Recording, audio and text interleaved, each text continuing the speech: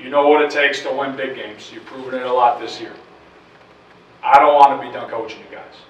I love you guys with all my heart. I'm not ready to be done coaching you guys. Okay? You know what's at stake tomorrow. We already had one tough L here at this place, and we feel like we might not have played our best game.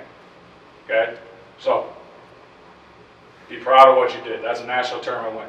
That's a big deal. People don't understand how hard that is to do in this region. Okay? I'm proud as hell of you. I just love how much fight we have. Because when I said it before we walked out there, play Dragon basketball, that was Dragon basketball. That's Dragon basketball. You're just tough, doing all the little things, flying on the ground, winning the 50-50 balls. Doesn't always go your way. You still keep fighting. That's Dragon basketball. Okay? Be proud of what you did. Enjoy any win that we ever get. Okay? Enjoy every moment that we get. As much as we can. We're going to move on to the next thing. Because I know what you guys want to do. Enjoy the moment. We'll go worry about this next step. Okay? I love you guys. I'm proud of you. Way to handle business. Vince? Buckle up. It's tournament time. We got another one in 24 hours. You guys aren't too tired, are you?